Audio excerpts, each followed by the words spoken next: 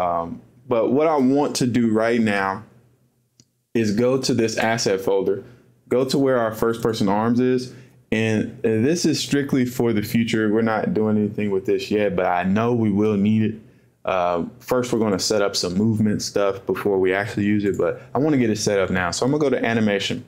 I'm going to make an IK rig, and we're going to use this naked Godric rig here. So I'm going to say IK underscore FP arms, because this is going to be our rig that we're going to use for the first person arms. And then I also want to create another retargeter, and we're going to use the IK. Is basically what this asks us is which rig do we want to copy animations from. And it's not just animations. We can copy animation blueprints, animation poses, anything dealing with animations we can copy from this rig. And we want to select the IK mannequin rig. This is the UE5 rig. So this is IK underscore FP, and I'm going to say retarget. So this is what we're going to use to retarget the current animation blueprint to our first person rig here. So let's double click inside of here. And we need to set up our chains here. I don't know if you guys ever done this before, but it's pretty straightforward. I'm gonna right click on this root. And I'm gonna set this at, I'm gonna right click on this pelvis and set it as the retarget root. And then I'm also gonna add a new solver. I'm gonna add a full body solver. Then I'm gonna right click on that pelvis again and set for the root bone on the selected solver. So that will set the root bone as this, set the root bone for this solver as the pelvis. Now we just want to go ahead and set up our different chains here. So I want to grab the clavicle L, then I want to control click the pinky and then shift click all the way down to the thumb. And then I also want to control click the clavicle R and then control click the ring and then shift click all the way down to the pinky. And then we want to right click and say new retarget chain from selected bones. This will allow us to add a chain for all these bones. So I'm gonna call this left clavicle. Hit OK, and this is gonna be left pinky. Don't worry about the order of these things. Only thing that matters is the data. So left ring, left middle, left index, and left thumb. Now, for the right side, you pretty much do the same thing. So I'm gonna just fast forward past this. Okay, and your chain list should look a little bit something like this so far. So let's keep on going. We need to add a couple more chains here. We need to add a chain for the twist bone. So I'm gonna grab this upper arm twist and I'm gonna grab this lower arm twist here. Yeah, the lower arm first person twist. And we also want to grab the one on the right side. So actually, these are the ones we want. We want the lower arm twist and the upper arm twist.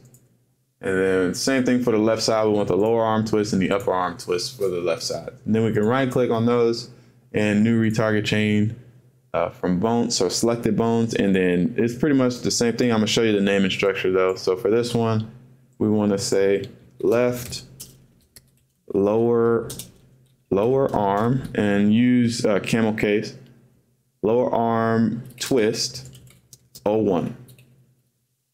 And then for the left side, and I think I typed that wrong, but we can always fix it. So right upper arm twist 01. Yeah, I definitely type left for R. So I'm gonna call this left upper arm twist. I'm gonna just say 02 so that it doesn't geek out on itself. And I'm gonna call this left upper arm twist 01. Okay, so we just need to fix these there. So I got left upper arm twist 01 for the lower arm twist right. So I need to go ahead and call this right lower arm twist. And then come over here, we name this left upper arm twist twice. So just so it didn't geek out on itself. So I'm gonna say left lower arm twist, call this 01, and then boom, we got everything that we need there. So now we pretty much got just about everything set up. Technically, we don't really care about the spine or the head or anything, because the only thing that we're going to be moving is the arms. The last thing we need is the arm chain for the IK. So we need the upper arm L all the way down to the hand L. And then we need the upper arm R all the way down to the hand R. Then right click, new retarget from selected bones. And I'm gonna call this left arm. I'm gonna call this right arm. Okay, and now we can keep on going. So with this hand R selected, I want to right click on it and say new IK go. That'll set an IK go for this solver. I'm gonna come to the settings here. I'm gonna set this pull chain to 0. We want to do that same thing for the left arm, or the left hand. So I'm gonna right click, new IK go, come down to the settings and set the pull chain to 0. And now we want to click on this left clavicle, control click on this lower left arm, and then control click on the right clavicle and the lower left arm. I mean the lower right arm, and then right click and say add settings to selected bone. So these settings are how Unreal sets up by default inside of the UE4. So I figured I'd use the same settings. So for the lower arm settings, we want to say use preferred angles and then set the Z value to 90. And then for the clavicle R, we just want to set the rotation stiffness to 1. And it's the same exact settings for both sides. So the lower arm uses the preferred angles and has a Z value of 90. And the clavicle always uses a rotation stiffness of 1. And then finally for the pelvis, let's add settings for this as well. And then we can go ahead and set the rotation stiffness to 1.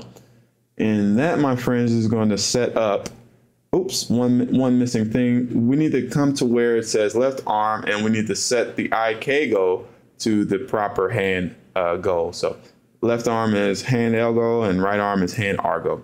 And that, my friends, will cover the setup that we need. And I'm actually going to do one more thing. I'm going to double click in here. I'm going to set the target IK rig. I'm going to go ahead and set it to our FP arms. And let's just see if any of these animations look wonky real quick. See if we might have made a mistake or something.